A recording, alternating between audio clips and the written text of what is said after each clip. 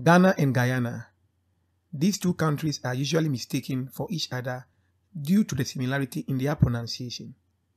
Guyana, a country in South America, deals in the export of sugar, gold, bauxite, alumina, rice, shrimp, molasses, rum, timber, and petroleum.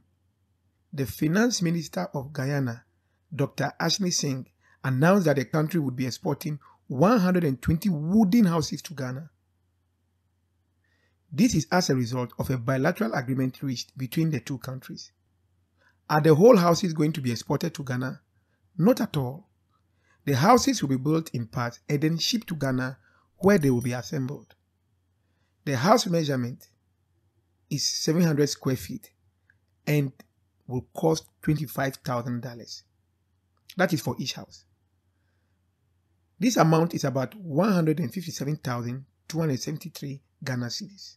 These prefabricated houses will be done by the Guyana Manufacturing Service Association.